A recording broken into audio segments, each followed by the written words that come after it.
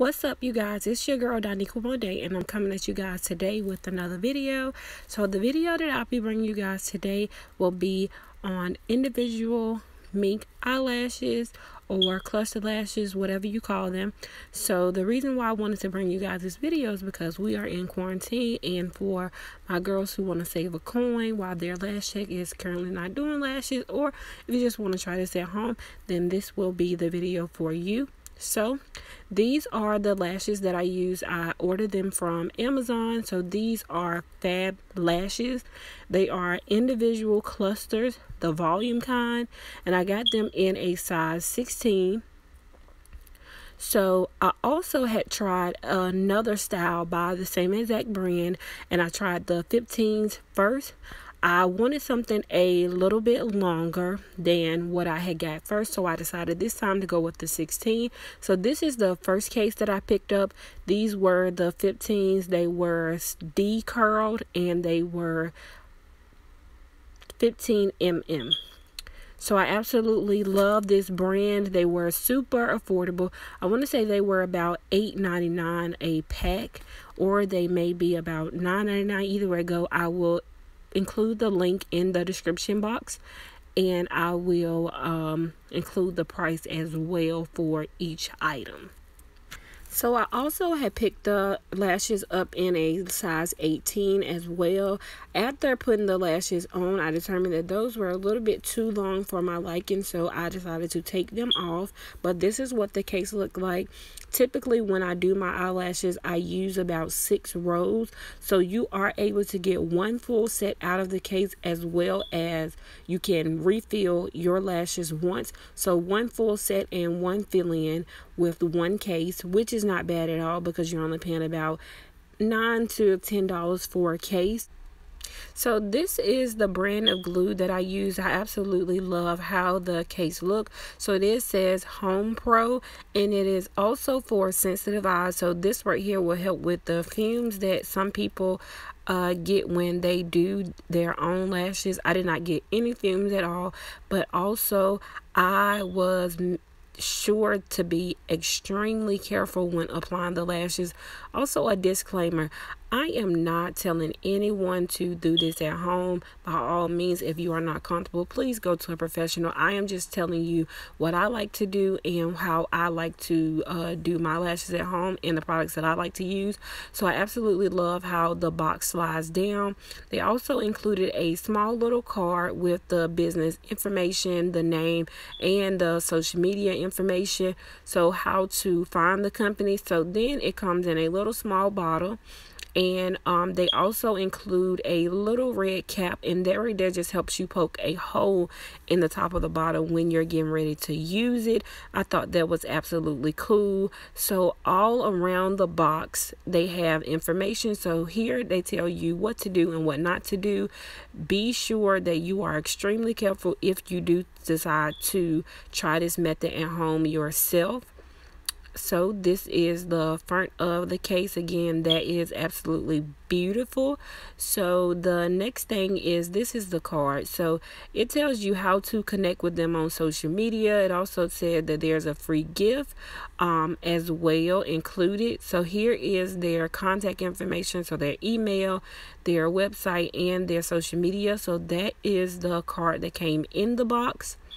The next thing I'll be showing you is the tubes that I like to use when applying my lashes.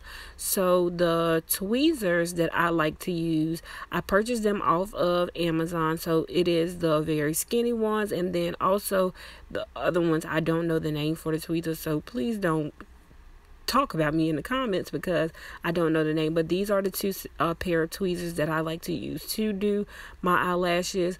I would recommend that if you decide to do them yourself, that you pick up these tweezers or pick up tweezers that would be helpful for you.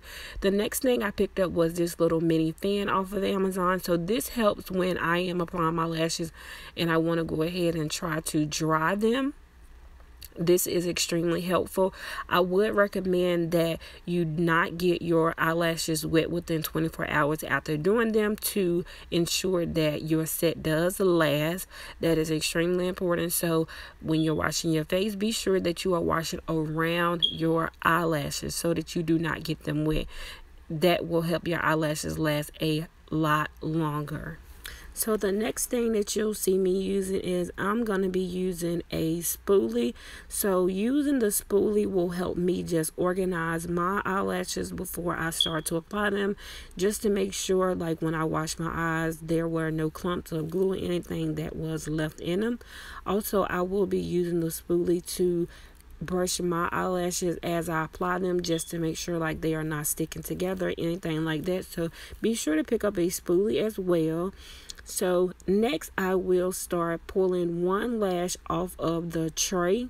So it's one cluster, and this is what it looks like. It has about 5 little individual lashes on it together, but they are already in the volume form, and that is absolutely what I love.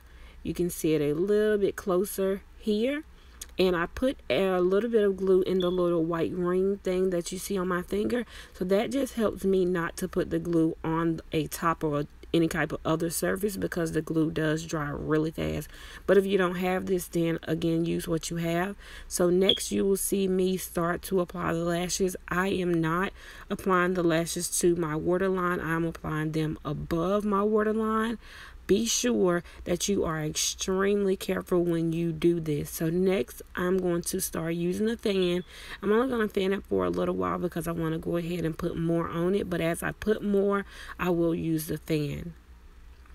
So if you guys will go ahead and continue to watch the video, and I'll be back.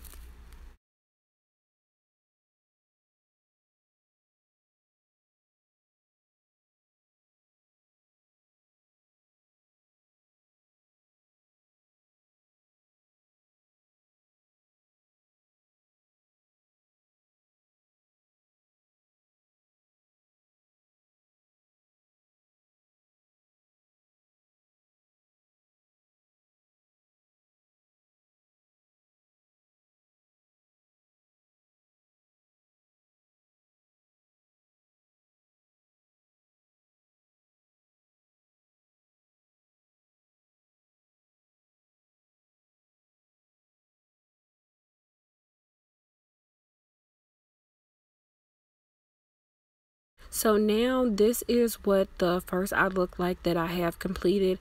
Again, I will be going over at the end just to ensure that I have not missed any spaces, or just to kind of guesstimate to make sure they are full the way that I like them, and probably will add more to the end of my eye as well. So next I'm going to go ahead and just fan it a little bit before I move on to the next eye, just to ensure like those last couple of lashes that are stuck on, that they are a little dry.